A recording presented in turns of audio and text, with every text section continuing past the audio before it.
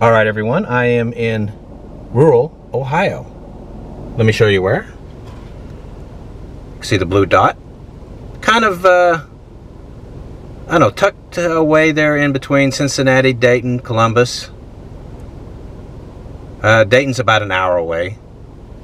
So, relatively close to those big cities, but definitely out in the country. I am in the town of Lynchburg. Actually, it is the village of Lynchburg. In Ohio, law says, or the state's law says, that if there are 5,000 or more people, it's a city. If there are less than 5,000, it's a village. So this is the village of Lynchburg, because there's about 1,500 people here. Now, when something sticks out about a series of towns, I'll mention it. And I wanted to mention that this area, these towns and 2 counties that I'm visiting, overwhelmingly Republican. We're talking around 80%. And the 2 counties I'm visiting are Clinton and Highland counties. So I just wanted to make note of that. Anyway, let's see, this town, some of the numbers as I head into downtown. Median age is 30. Gender is 52% female, 48% male. Race is 98% white, 2% Hispanic. Let's see, per capita income, a little over $25,000 a year. That's a little less than $500 a week. And the median household income is $57,600. That's about $1,100 a week. Poverty is low, 9.5%. And the median home values here is $115,000. Let me see, I'm going to pull over real quick. Look, they got a Mountain Dew sign there. That's upside down. That sign's might be worth something to a collector, by the way. That's pretty cool. Anyway, another number, crime. Crime is low. 10 incidents per 1,000 people last year. US average is 23. So crime here is about half that compared to the rest of the country. The town was founded in 1830. It's named after Lynchburg, Virginia. And something of note here that I'm going to show you is a covered bridge here. That is a historic site. So I'm going to find that. I'll go find that right now and show that to you. Okay, it's pretty easy to find. You can see the bridge right in front of me. It is called the Lynchburg Covered Bridge. It was built in 1870. It's on the National Register. You can't drive on it anymore, but it looks like you can go walk on it. Here's a look at the bridge from the side. It's in really good condition. Keep in mind this, it's what, over 150 years old? Get you a look underneath there. The little stream that it goes over. That's pretty cool, huh? I'll go up inside and give you a look at that real quick. Let's see, built 1870. I'll get you a look at it inside here. There's no more driving across it, but you can walk through it. That's pretty cool. I'm impressed with the condition it's being kept in.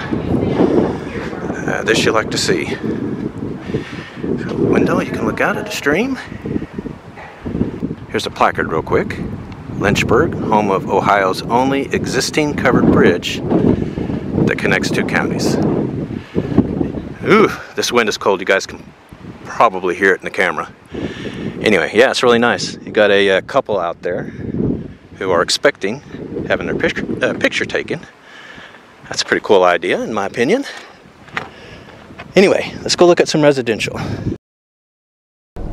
Let's see. Because he lives, food pantry, helping families face tomorrow. Got that here downtown.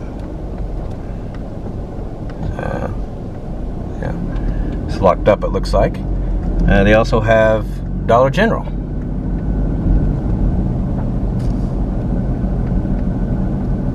By the way, today is what is it? Monday.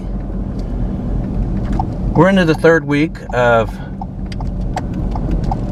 March. It's a chilly day. It's about 28 degrees Fahrenheit. That's -2 Celsius. And like I just said earlier, the wind, there's a brisk wind and it is ice cold.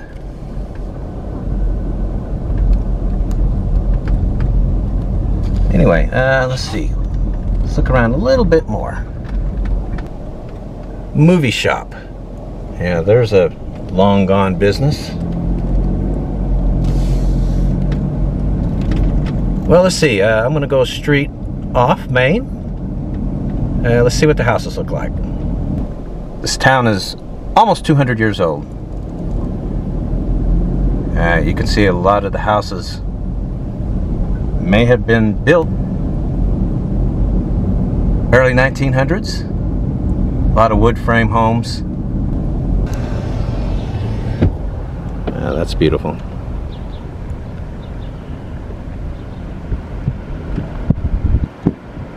Got a handful of newer modern homes mixed in, like that one. Alright, let's see. This is the only gas station I can find. $3.29 for a gallon of gas here in Southwest Ohio. And they've got a bit of a market there. Got a few groceries in there as well. So they've got two places here to buy some groceries, food items. That is pretty awesome looking, isn't it? Back in time stove shop. Alright, well, I think I'm done here. I've shown you a lot of the town. I'm heading out right now to the next town.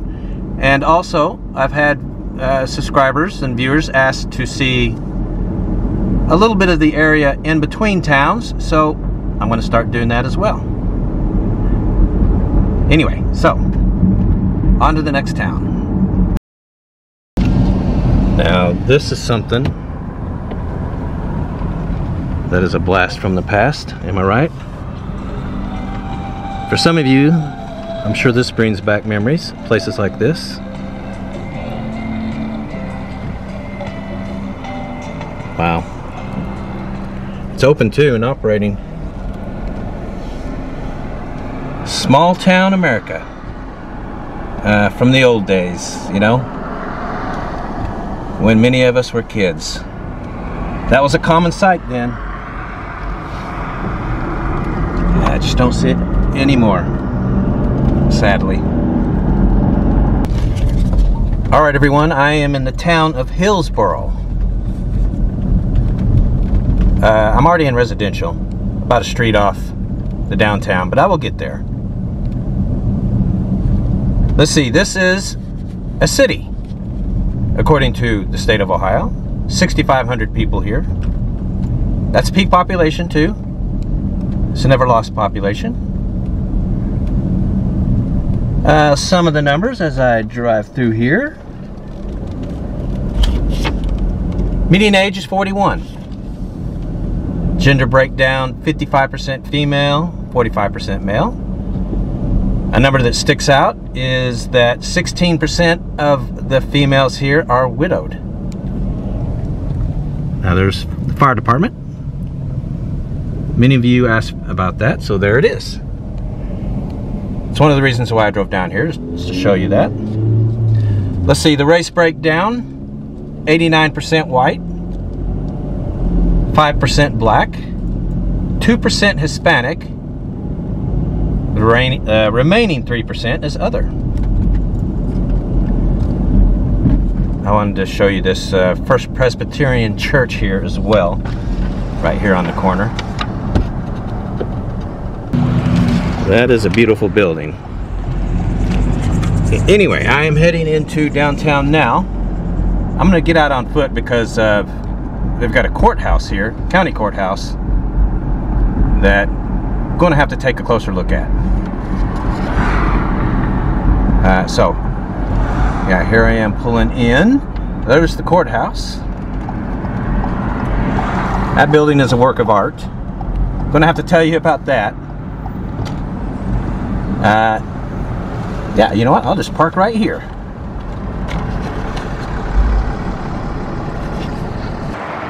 So here it is, the Highland County Courthouse. This was built in 1834 and is the oldest operating courthouse in the state of Ohio. Look at that, almost 200 years old. And they still use it as a courthouse. See, they got a couple other things here. In memory of the unknown dead. And they have this, let's see, what is this? To the memory of the soldiers and sailors of Highland County, Ohio, who served in the Union Army during the War of the Rebellion.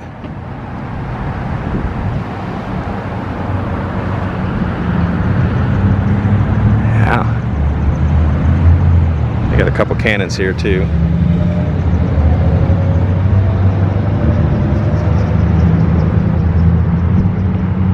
In honor and memory of all veterans of Highland County who served our country in times of peace and war, and to those who paid this supreme sacrifice so that we might enjoy freedom. Their spirit, devotion, and love of country will be forever remembered. And they've got it for several wars here. Revolutionary War, the Civil War, World War I, World War II, Korean War, Vietnam, Iraq War, Afghanistan War. Oh, that's really nice. Got some snow flurries happening. Sun too, though. Anyway, they must have had some warm weather because look at the grass, it's green. But not today. This is a downtown with a lot of character. I hope you guys can hear me. This wind is cold, cold. Whew. And it's blowing. But anyway, I want to show you this stuff. Barbershop. I've had people ask me to show them barbershops. Well, they've got an old-fashioned one here downtown. And there's a mural over here. I want to show you. Look at that old picture. Anyway, it's got a picture of bells. At one time, this town was one of the world's top producers of bells. And they still have a festival of the bells every year here in early July. This building looks like it's in great shape. But look at the sign. Yeah, notice unsafe structure. In accordance with the Ohio Building Code, you are hereby notified to cease work on this job. Persons are hereby notified to keep out. Wow. That's crazy. The building looks fine, but I guess it isn't. Interesting. All right, so here's some of the other numbers. Per capita income, $20,900 a year. That's about $400 a week. Let's see, median household income is $36,800 a year. That is a little over $700 a week. Poverty Poverty is high. I'm a little bit surprised. 27%. And for children 17 and under, it's 42%. Didn't really expect to see that number. Crime is low. 14 incidents per 1,000 people. U.S. average is 23, so that's about half. All right, let's see, one other number. Median home values, $109,600. So cost of living is pretty low. You can get a house pretty cheap here. That is a beauty. Let's see. Turn down one more street. Yeah, I mean, beautiful homes.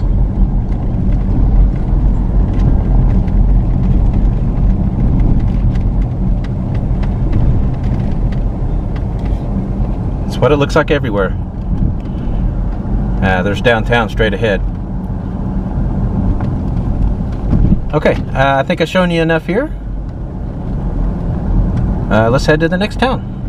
Well, I'm on my way out of town. This snow, it's intensifying a little bit.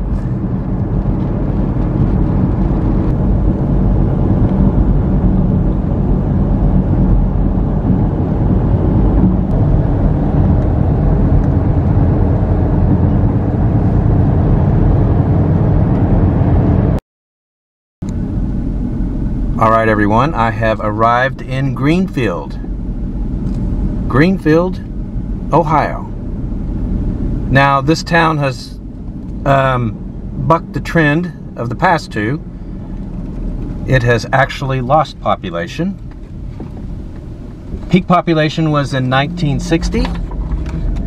There were 5,400 people here, and it was a city. Today there are 4,200 people here, and so now it is a village. Some of the numbers as I head towards downtown. Median age is 39. Gender breakdown, 53% female, 47% male. Race breakdown, 95% white, 3% Hispanic, 1% black, 1% other or mixed. Let's see, per capita income, $22,900. It's about $440 a week. Median household income, $41,300 a year. It's about $794 a week. As I head into downtown, I'll tell you there are a lot of historic places here, and I'm going to show them to you. To the left right here is McLean High School. It is significant, so I'm going to stop there and tell you all about that. But anyway, I'm going to go ahead and make my way into downtown and finish telling you a few more things. Poverty is pretty high here, just like the last town, 27%. Children 17 and under, 42%. Crime is low, though. I had to double check it. 2 incidents, 2 per 1,000 people. U.S. average is 23. So what is that? Less than 1/10 of the U.S. as a whole, their crime. That's one of the. This has got to be one of the lowest crime towns in the country.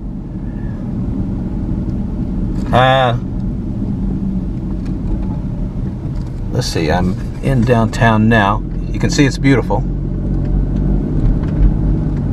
Let me go to a couple of the places I want to show you first, and then we'll take a look at some residential. Let's see, this is the Travelers Rest Inn, built in 1812. I was hoping I could go inside, but it doesn't look like I can. Yeah, it's on the National Register.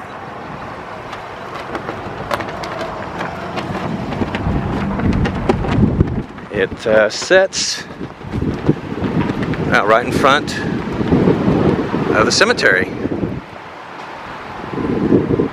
Now, across the street here is the Samuel Smith Tannery. That was built in 1822. And I'm driving through residential here on my way over to that high school. Beautiful homes.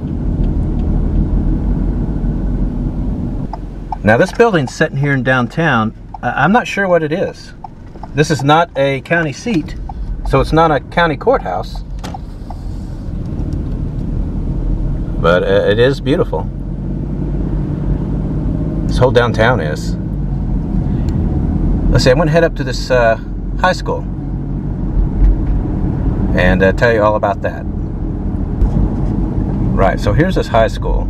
I'll get out here and talk more about it. Yeah, so this is the Edward Lee McLean High School, built in 1916. It was a gift to the city from a local industrialist. Of course, his name is Edward McLean. He invented quite a few things, including the detachable horse collar. The school has an indoor pool. It was the first ever built for a high school, and it is in use to this day, and is the oldest high school pool, swimming pool, that is in use in the United States. I would love to see the interior, but I'm sure I'm not going to be able to. But it has like a lot of artwork, statues. Edward Lee McLean High School. Let's see, what is Greenfield? Principally, there is the school. Yeah, focal point of community pride for generations. This high school was the gift of textile manufacturer Edward Lee McLean to his hometown. Designed by nationally prominent school architect William B.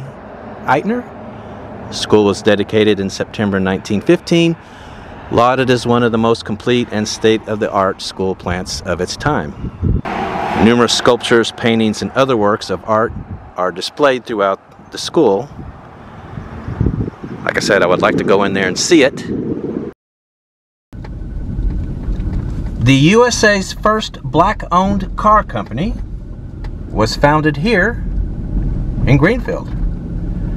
It was founded in the late 1800s, and initially they did horse buggies, you know, buggies and carriages for horses. But they moved into automobiles in the early 1900s. The company was called C.R. Patterson and Sons, and right now I'm showing you some of the cars that they built. They did pretty well for quite a while, but finally in 1939 they had to close the shop down. They went out of business. Sadly, none of the cars that they built, the ones that I've just shown you, are in existence anymore. Not only would it be great if there was a couple in existence for history's sakes, for a museum. Man, can you imagine how much they would be worth? A lot of money. Man, look at this church. This wasn't even on my list of things to see here. I just happened to drive by it. Wow, that is impressive. Greenfield First United Methodist Church. That is a beauty. Well, let's see. Do you guys know the song? Take this job and shove it. I ain't working here no more. Do I have that good country twang? That song by Johnny Paycheck. Well, it was by Johnny Paycheck. Anyway, Johnny Paycheck was born here. This is his hometown. So there you go. They've got a famous person from here. Anyway, back into downtown I go.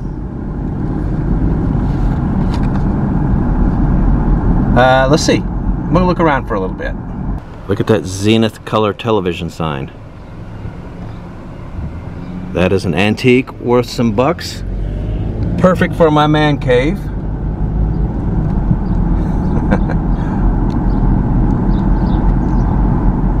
Beautiful downtown. Yeah, a lot of the town looks just like this. Like the last town. Beautiful two-story homes. A lot of intricate woodwork. Great porches. Just love houses like this. Like these here.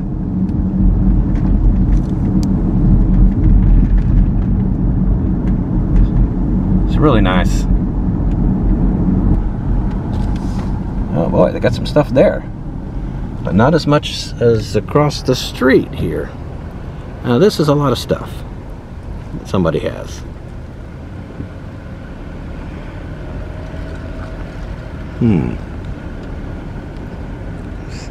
Is that a house? Let me swing around and take a look here. Yeah, that's a house. Real small one.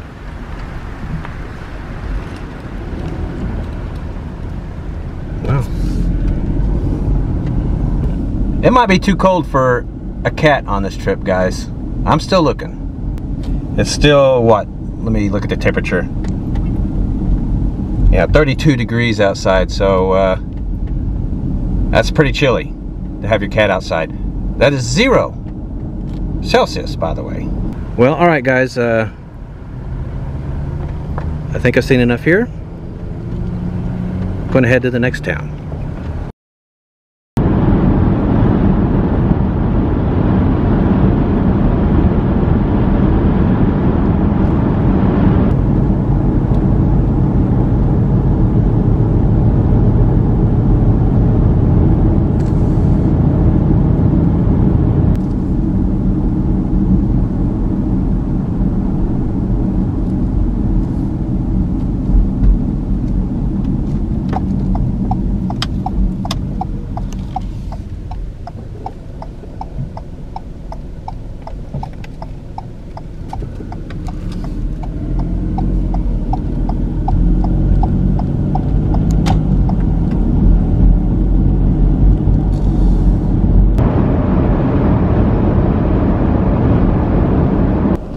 Alright everyone, I am in Wilmington. Wilmington, Ohio. Founded 1810. Population's 12,600. That's peak population.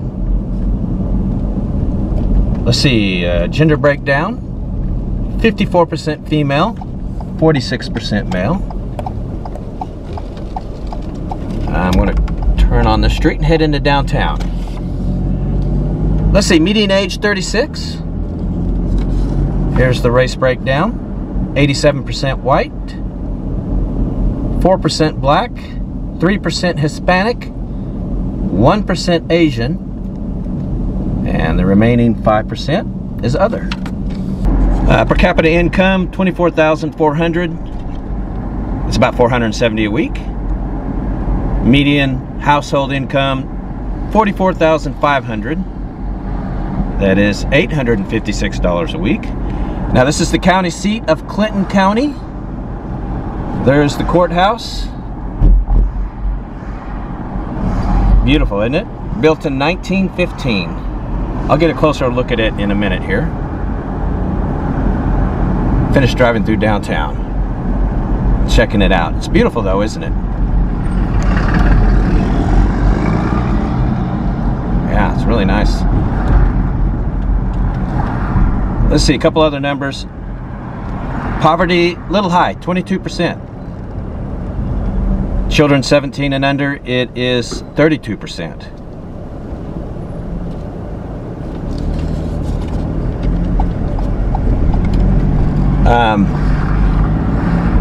Crime is surprisingly high. 31 incidents per 1,000 people. U.S. average is 23, so that's higher than the U.S. average. Broke it down a little bit further. Violent crimes 2.4 per 1,000. U.S. average is 3.9, so violent crime is lower. Property crime is 28 per 1,000 though. U.S. average is 20, so that's where a lot of the crime is, property crime. Yeah, I want to see this Murphy Theater. Absolutely, for sure. tell you more about it in a second here. Show you a little bit more of downtown. It is something to see, isn't it? It's beautiful. Let's see, there's that county courthouse again.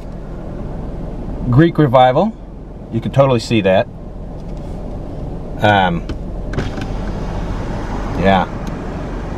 Takes its cues from ancient Greece.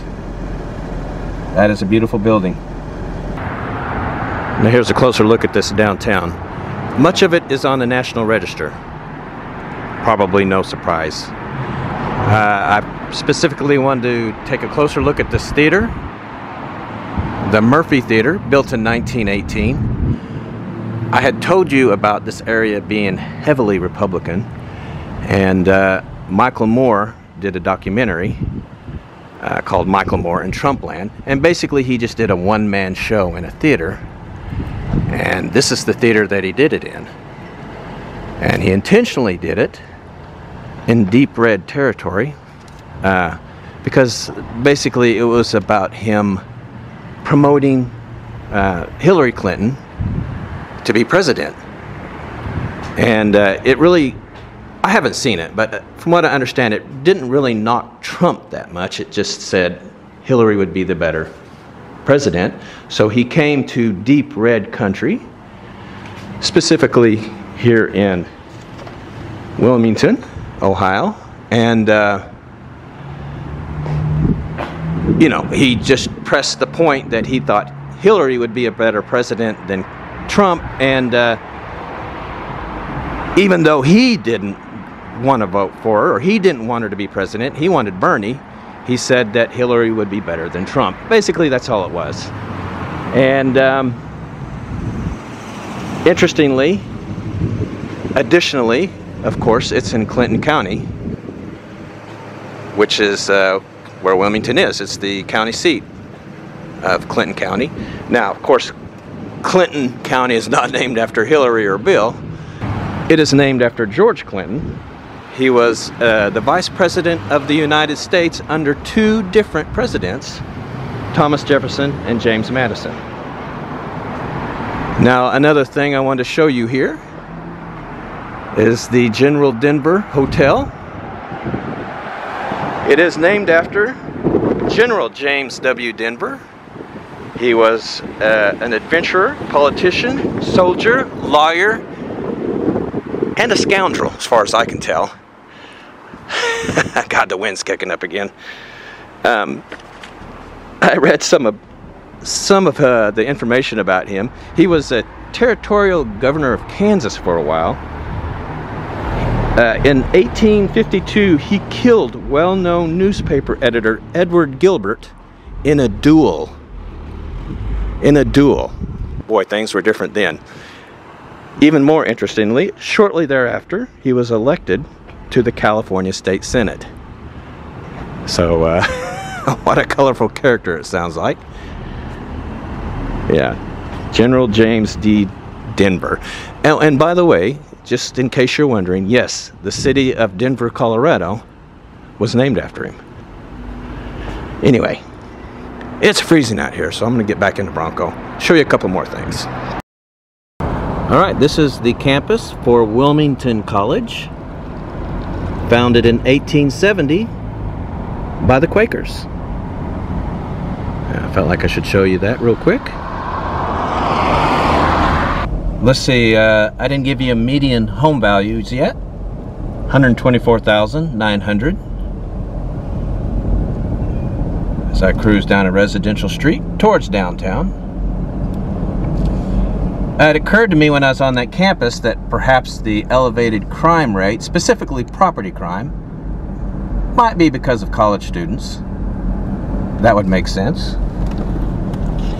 Now, they have, or at least they used to have, a banana split festival here every year, because a restaurant owner here claimed that he invented it in 1907, and he may have actually thought he did, but turns out some guy in New York made the first one in 1904.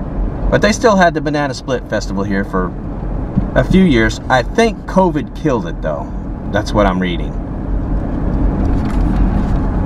Let's see, they do have another festival here, the Clinton County Corn Festival. It's a pretty big deal. And it celebrates agriculture in the area. That's a very quaint, beautiful town. A lot of great old architecture here. There's downtown again. Yeah, lots and lots of beautiful homes here. Look at this red one. It's caught my eye. Isn't that something? What a beautiful house. Yeah, look at this one over here.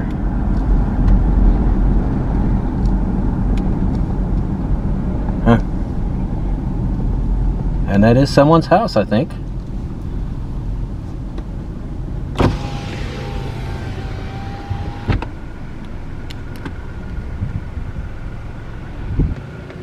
Beautiful. There's just honestly street after street of homes just like this. This is the whole town.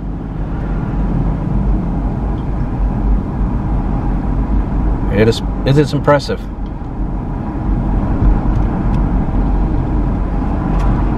Alright everyone, so that's going to be the end of this video. Going to head up into Dayton next. Now, like Gary, Indiana, Dayton in the 60s suffered a massive loss of jobs due to the manufacturing collapse of the area and a huge loss in population. So, will it look like Gary? Well, we're going to find out. That video will be up next.